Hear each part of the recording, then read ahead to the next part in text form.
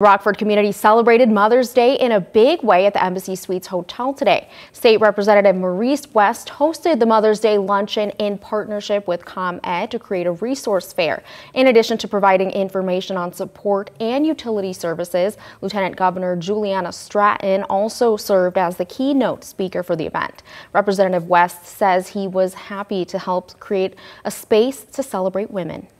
We have a lot of conversations politically about what women should and should not do.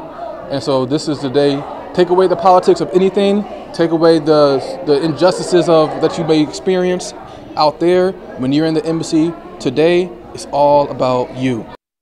Around 200 mothers came to celebrate at this year's luncheon. What an awesome day.